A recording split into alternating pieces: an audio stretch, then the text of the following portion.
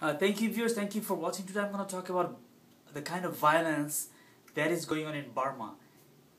This violence is getting so out of control and nobody's coming forward, to stop it.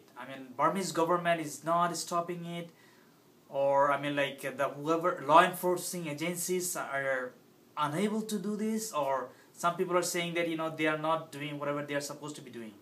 So this is getting so out of control. People are being murdered like anything. Little children are, starving, limping. Old men and women are trying to escape, but they are not letting them escape anywhere. They are being killed. Their houses are burned down. They are losing their near and dear ones. This is such an inhuman situation going on. Human rights are violated in every single forms imaginable.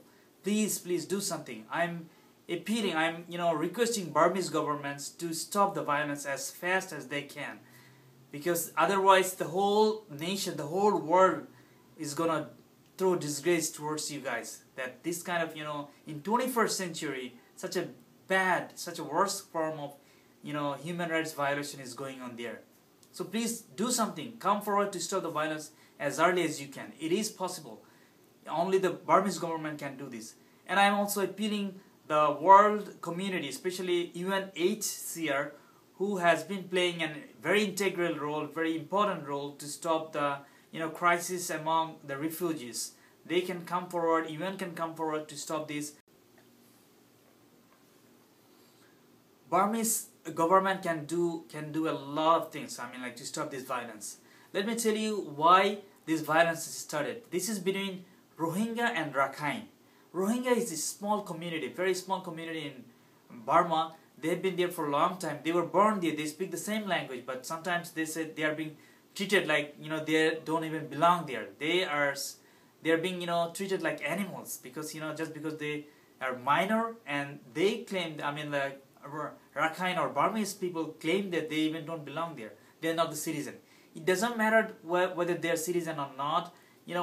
What matters is that they are born there, they speak the same language, they belong there, they work for them, and they have been living there. They are the inhabitants of Burma. So please don't think of those things. Just come forward.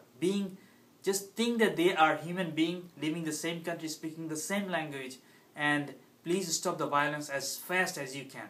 Do something, please. Don't kill any more innocent child or their parents. Don't make them orphan. Think about the situation.